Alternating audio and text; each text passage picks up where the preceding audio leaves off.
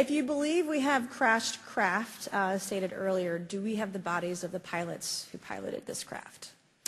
As I've stated publicly already in my News Nation interview, biologics came with some of these recoveries, yeah. Were they, I guess, human or non-human biologics? Non-human, and that was the assessment of people with direct knowledge on the program I talked to that are currently still on the program. And was this documentary evidence, this video, photos, eyewitness? Like, how would that be determined? The specific documentation I would have to talk to you in a skiff about. Gotcha. Yeah. Okay.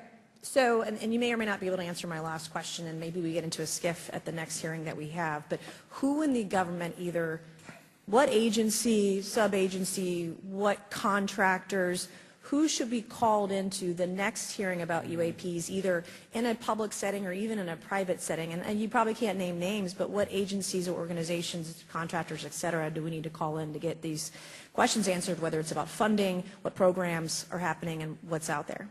I can give you a specific cooperative and hostile witness list of specific individuals that were in those. And how soon can we get that list? I'm happy to provide that to you after the hearing. Super. Thank you. And I yield. You are one of the most trusted former intelligence officials in the U.S. defense and intelligence establishment. Yes, I was. You were trusted with the most intimate secrets. Yes. When you say crash retrieval, what do you mean? These are retrieving non-human origin technical vehicles, call it spacecraft if you will, non-human, exotic origin vehicles that have either landed or crashed. We have spacecraft from another species. We do, yeah. How many? Quite a number. You're kidding. No.